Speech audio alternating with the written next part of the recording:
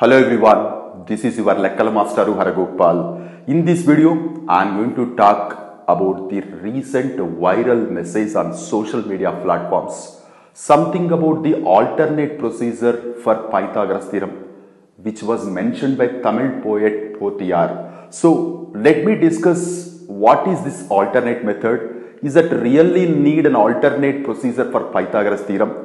Is this method proposed by Bothaiyanaar is valid in all cases or not? No, let me discuss about that one. So now we all know the Pythagoras theorem is strictly related for right triangles. If you consider any right triangle whose sides are something as A, B and the hypotenuse is C, we know that in any right triangle, sum of squares of these two sides will be equal to square of hypotenuse. This only we used to mention as A square plus B square is equal to C square. With the help of this relation, we can find out the length of hypotenuse here. This relation or this theorem was proposed by Pythagoras. That is why we used to call as Pythagoras theorem. Here, when you are calculating the length of hypotenuse, somewhere we are supposed to find out the square root of a number. Only this one will motivate most of the mathematicians to go for the alternate procedure for Pythagoras theorem.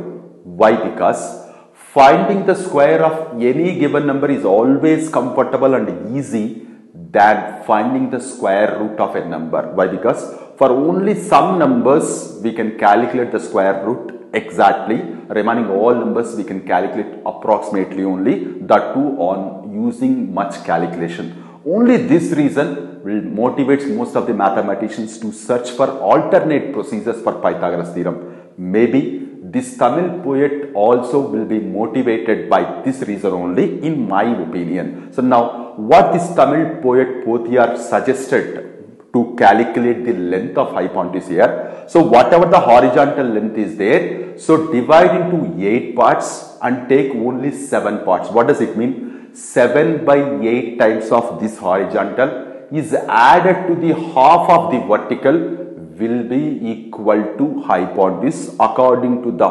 poem what was given by that Tamil poet Bothaiyanaar. So whether it is valid for all cases or not, that what we are supposed to understand. Is there any limitations of using this method or not, that what we are supposed to understand. Here A square plus B square is equal to C square was proposed by Pythagoras.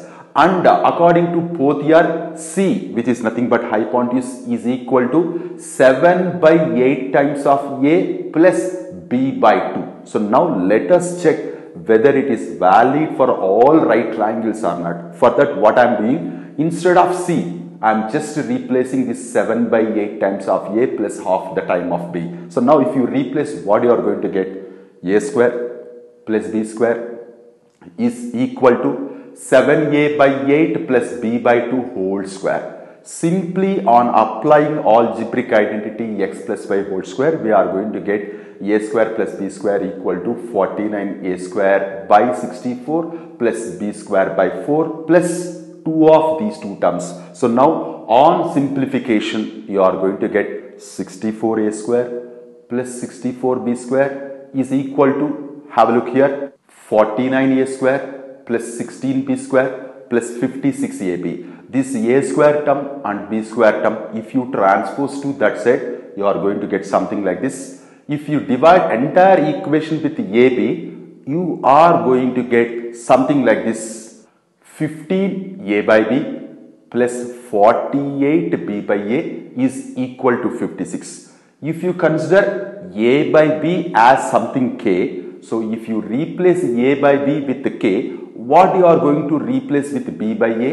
B by a can be replaced with 1 by k. So now what you are going to get? 15k plus 48 by k is equal to 56. If you simplify, you are going to get 15k square minus 56k plus 48 is equal to 0. If you use quadratic formula to calculate the value of k here, so you are going to get k equal to 12 by 5 or 4 by 3 here. What is k exactly? A by b we assumed as k, so a by b should be equal to either 12 by 5 or 4 by 3.